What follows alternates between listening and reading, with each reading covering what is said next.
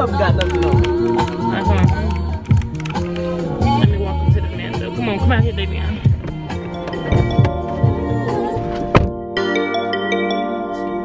I think I made it.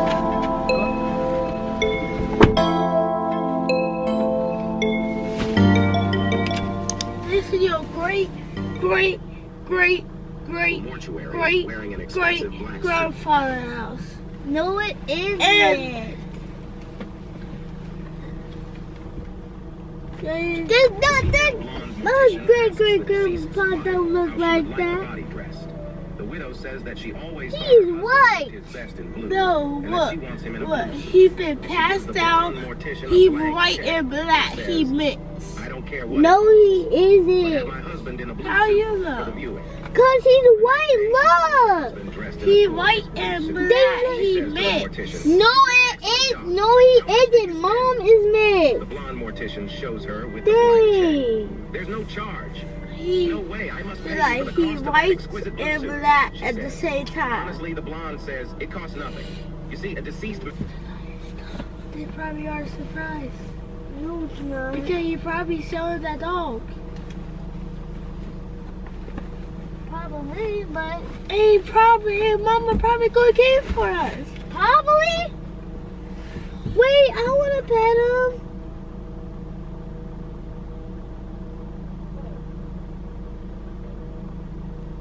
Is that a monkey?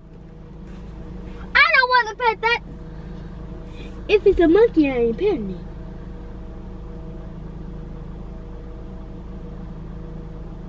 And now, Oh, monkey. it's not a monkey. Good Lord, it was not a monkey. It's a dog. I know. They love animals. I see they love animals. Yeah, because This is they a got- peacock, I think. Is that a What? peacock? Oh, that's. No, it one of those pigeons. You Oh know yeah, that. But I forgot what was the name. Oh, wait, that dog. I can't wait to hold her. Is it a her or him? It is a him, I think. We get a new dog. No, we ain't. Are we babysitting that dog?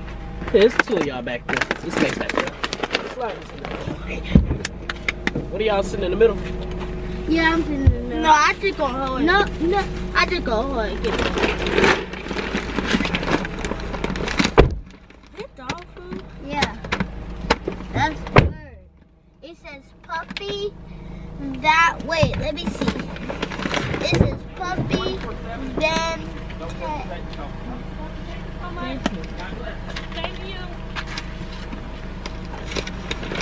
Oh, puppy.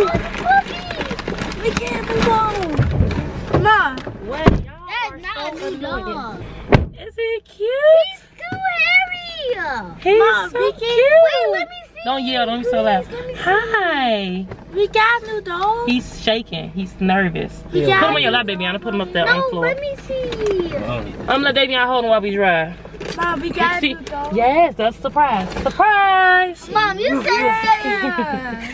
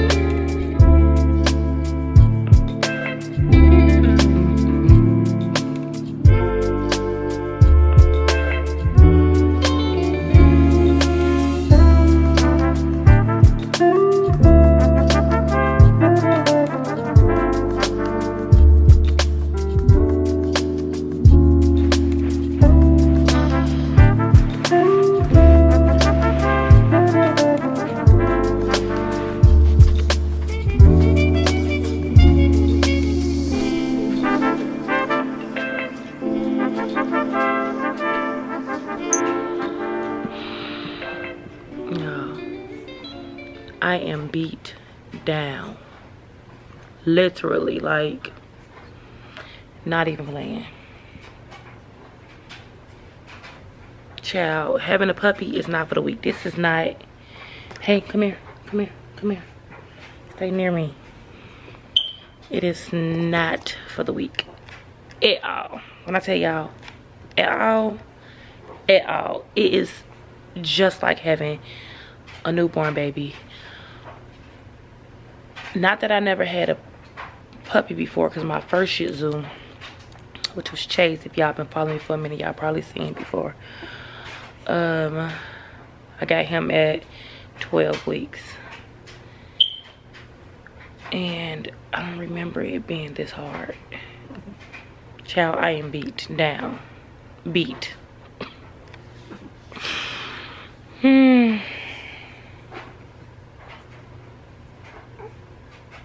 Honey, I'm stressed. And he's stressed too.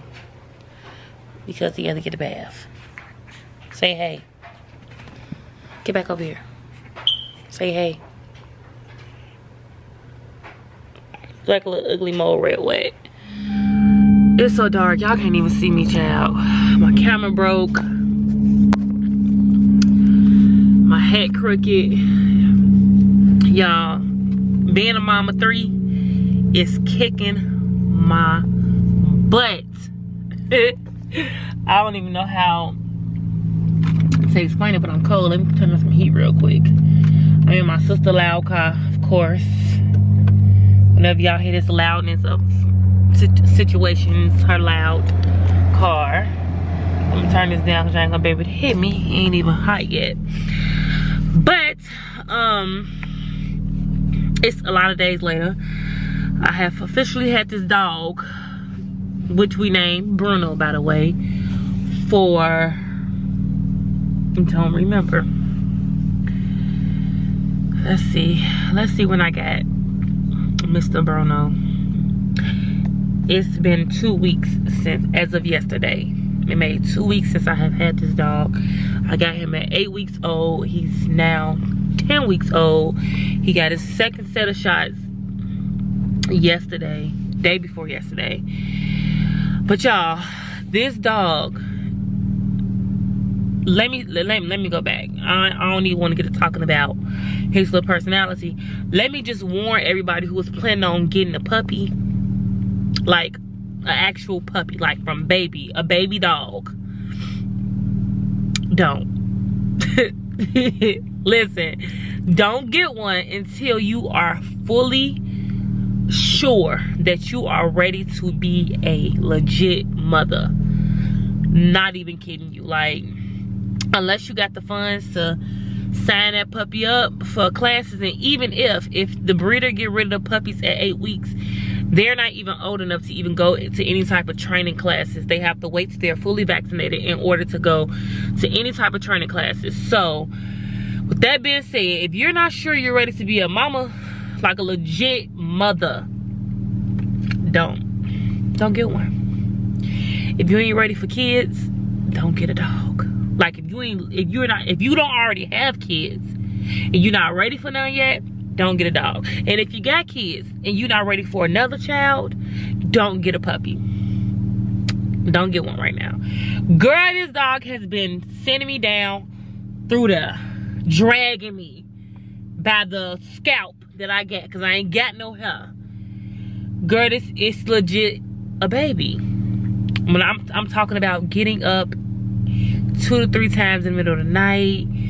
For one, a dog, I feel like he really should change his policy. He shouldn't release the dogs until they're like 12 weeks old, and he should properly detach them from the mother boob before handing the dog over, because this dog dealt with such bad separation anxiety.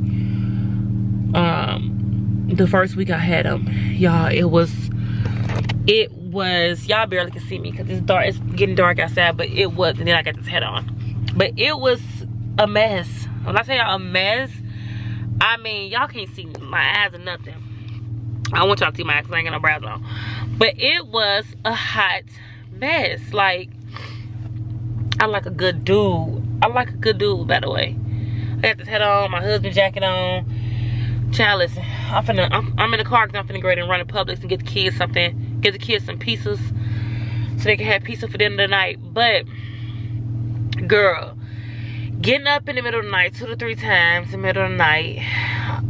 For one, because he just did not like being in the crate. I bought, I think I showed y'all. If I did, I'm gonna show y'all the actual like playpen / doghouse that I purchased to begin with before I picked him up. I purchased that thinking that it would have been better because it's bigger. He hates it. He hated it then. He hated it. Wouldn't sleep in it. It was too big to be in a room with me, so I had to go get a smaller crate, like an actual dog crate, something where he couldn't turn around and do too much in, just enough for him to lay down and like sit up a little bit to put in the room with me, so he can be able to see me and hear me and know that it's okay, and he didn't have to bark his little throat out all night. Besides from the barking and it wasn't even barking at first, it was whining and crying like a real deal human baby.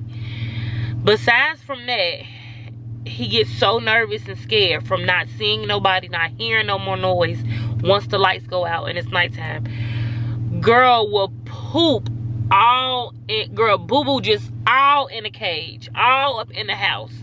And it was watery, one, because he must have just got detached from his mom's boob. So he came from drinking milk to now eating dog food, so his bowels had to adjust. Also his nerves.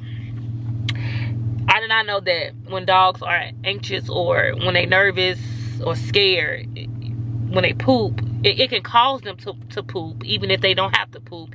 And when they do poop, it's loose and oh my God. The puppy was boo-booing in the middle of the night like 1 or 2 times every night for the first week I had him.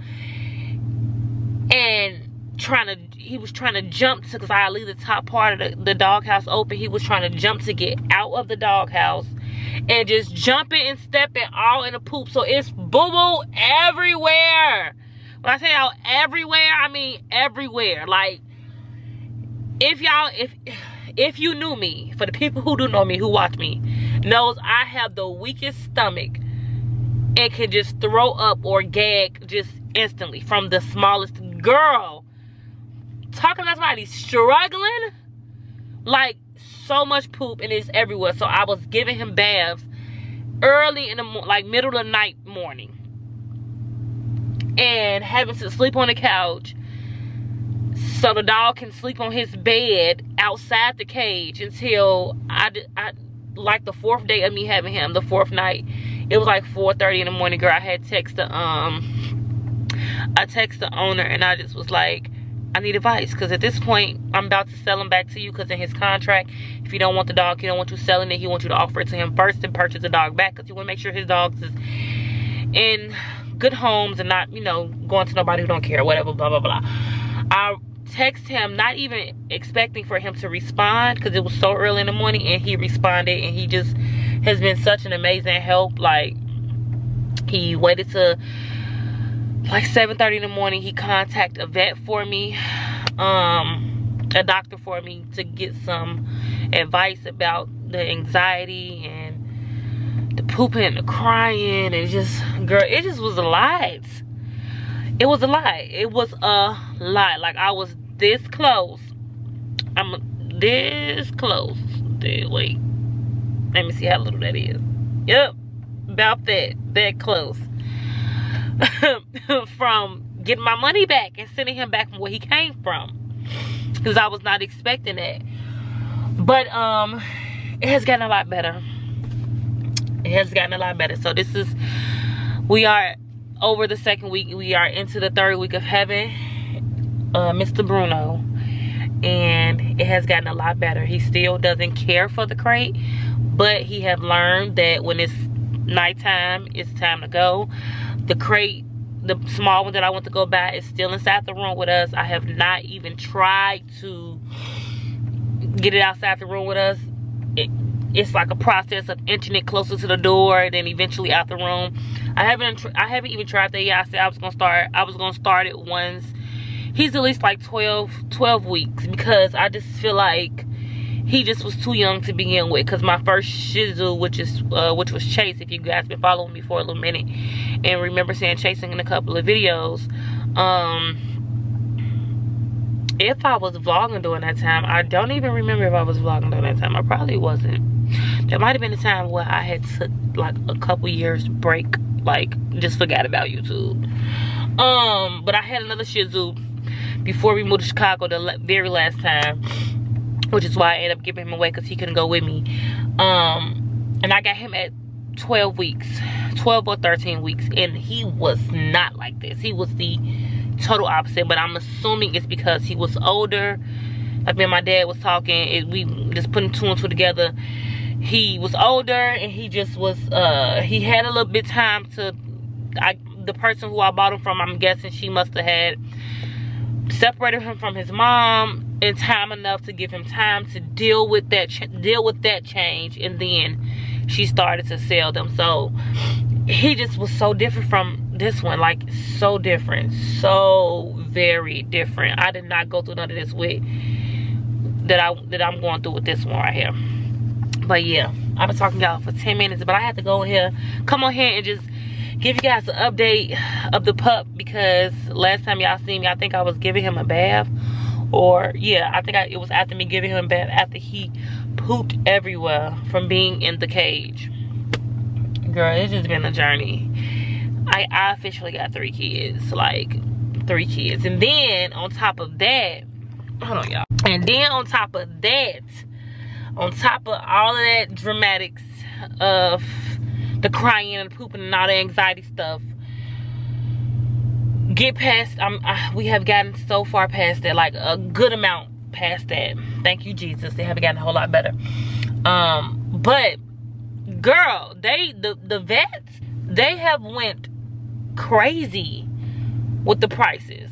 Like, when I say all crazy, I mean crazy with the prices. When I had Chase, my daddy did give Chase all of his shots. Because if you guys know, my dad used to, you know, be in the pit bull world and breeding them and all of that stuff. Pretty much all my life. He just stopped doing that before, right when we moved to Huntsville. Yeah. So he gave Chase all of his shots and whatnot, so I didn't have to deal with that. But when I first got Chase, I did take him to the doctor, to the vet, just to get him a full checkup, make sure he was good and all of those things. And then I think I had to get him a rabies shot, which his first visit with the rabies shot and all of that, the little checkup, was like no more than $40, if I'm remembering correctly. It was no more than $40. I called to attempt to set an appointment with the vet that the breeder recommended for his second shots. Girl, they told me $100. I was gonna do it. Then I thought back on how I didn't pay nowhere near $100 with Chase. Then my daddy asked me how much was it, and I told him. He was like, what? Like, they that expensive now? He's like, don't worry about it. I'm gonna go pick him up a shot from the Tractor Supply, and I'm gonna give it to him myself. And yeah, we just get away from all that, because they tripping. Girl, it's a child. The long nights, the sleepless nights, the adjusting, the money, the expenses, is the time. Like, I had to go to the shop yesterday to do hair, Tony's shop, and I had to bring the dog with me. Like, it's just a lot. It's like having a newborn, and I think I just was really, let me put this seatbelt on to get the drive, because it's dark for real. I think I really just had I think I was envisioning what I went through with Chase.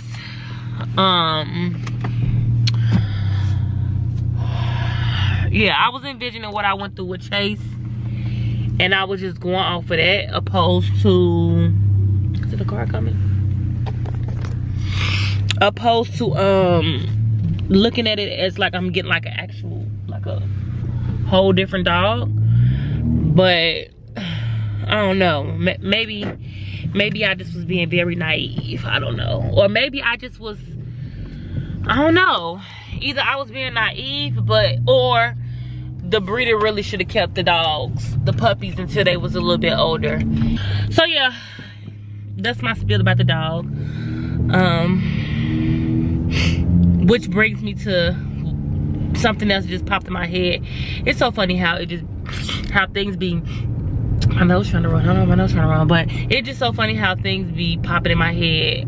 I mean, I know it's God, but it is funny how he works. Which brings me to this. Anything that's new, that you start, that's fresh, that you had just birthed, no matter what it is, a business, buying a house, whatever it is that's fresh, that God has allowed you to get from inside of you, outside of you.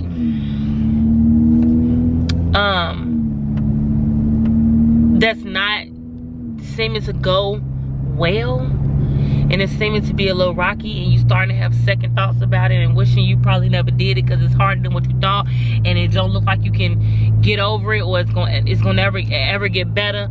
Let me tell you, it will. Take it one day at a time. Take it one day at a time. Anything that's worth having, especially if it's new, it takes time for it to mature. It needs time for it to get stronger. It needs time for it to settle in. It needs time for it to be fed and watered a whole lot before it can actually grow and spring into this thing that can stand on its own. Nothing that's new, nothing that's fresh, nothing that's just you just starting can stand on its own without being watered and nurtured properly.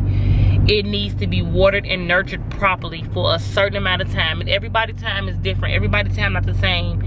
Everybody's journey not the same. You may see one person who starts something, and I ain't looking at y'all because I'm driving, but you may see one person who may start something, and it may seem like that they started it and it took off within a few months, and then you may see another person who is looks to be worse off than you. They've had this business or had this thing going for years, and it still look mediocre, and it haven't taken root yet. And then here you are, and you feel like you have been waiting for this thing to take off. Listen to me. Everything that's new, that's just beginning, that's fresh, that you have birthed, or if you're getting ready to push something out from inside of you that you've been waiting to get started, you've been waiting to put your hands on, that you've been waiting to do not give up. Do not become weary in well-doing. That's the scripture that's popping in my head. For in due season you shall reap a harvest of what you have sown. It takes a minute, and it's a reason why he tells us not to get weary, because he know that it's all about timing. It's all about patience, and your endurance have to be tested, and character have to be built in that thing, and even in you while that thing is being built. So don't give up. Continue to nurture it, continue to water it, continue to parent it. You have to literally baby that thing and pour into it. Keep pouring into it. The more you pour into it, the deeper the root of that thing can go down into the ground, and it will eventually sprout to be something so amazing to where it will eventually be able to stand so strong and so firmly in God because of how much you have nurtured it and watered it. So don't give up. Don't get weary before that thing. You allow that thing to be able to come to pass. Thanks to Mr. Bruno, because he's the reason why that just popped in my head. Just thinking about the process of dealing with him and him being a baby, and now we are 2 weeks in on our 3rd week now of having him, and it's the more time I spend with him, the more I nurture him and just care for him and just being there and creating structure and discipline.